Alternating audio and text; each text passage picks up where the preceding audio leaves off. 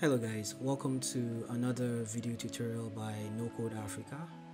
So in this tutorial I'm going to show you how to implement recover password functionality in your application, right? So if at all you're building a mobile application, it is actually considered best practice that you include forget password functionality in your application, right? So that your users who might at some point forget their password can actually recover the password without having to, of course, reach out to you. So it's a very simple process, and I'm going to take you through the entire process. All right, so let's say for this particular application, right, let's say I want to sign into this account, like my account in this app. I will just go ahead and then type my email and then put my password and then click on sign in, and it will usher me into the application, right? So I can click on log out to log myself out. But what about in a scenario whereby I actually forgot to put in the correct email, like I can't remember my password? Okay, so let's say I put a wrong password here, and then I click on sign in. It to tell me the password is invalid or the user does not have a password. Okay, so that is the main reason why you need to have a forget or forgot password functionality in your application. So let's dive right into it and see how we can implement it. Meanwhile, if you have issues or you don't know how to set up login and sign up and log out functionality in your application using FlutterFlow and Firebase, check the description in this video and you will see a link to a tutorial that can help you with this. Alright, let's get straight to this one. Now this is the FlutterFlow dashboard, and this particular tutorial is not completely beginner friendly because I am making assumptions that you already know how to do a couple of things and you have been able to understand how to even create the login, sign up and log out functionality in your application. Okay, so what you just need is you need to go ahead and create a page for recover password. So I have already set up the page for recover password like this. Okay, so and then the next thing you need to do is you already have a login screen. So if at all you don't have this forgot password, you need to go ahead and add it. So you can click on column, click on this, and then go to the widget tree and then click on add a child to these widgets and then add a text to it. Okay, so you add a text, you do the formatting, change the color, and then you have this.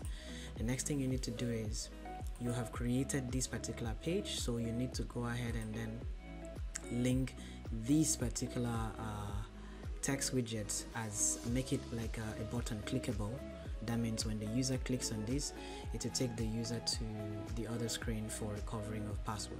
So how can you implement that? You can just click on this and go to action and then add action and make it navigate on tap, navigate to recover password.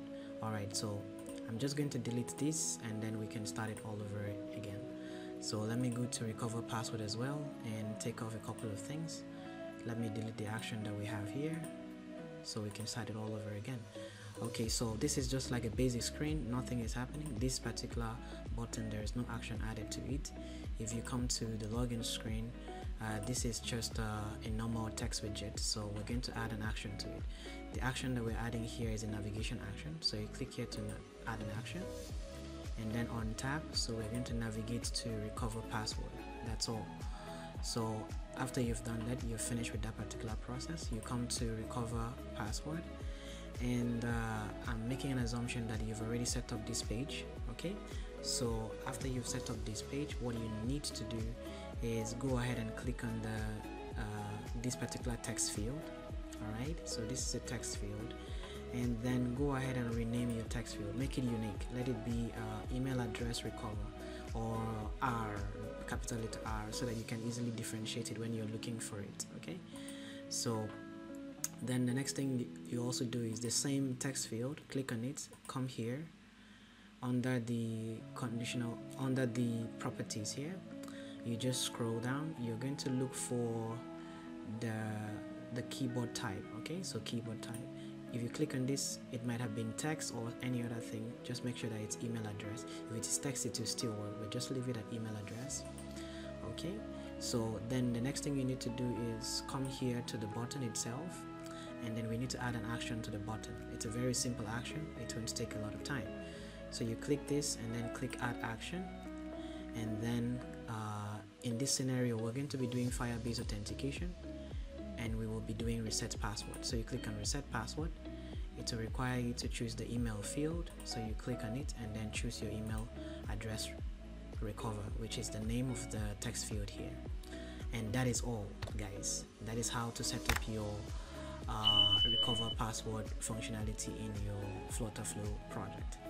Now let's go ahead and test this and see. Don't forget, I've forgotten my password to my application, and then I need to go ahead and test it.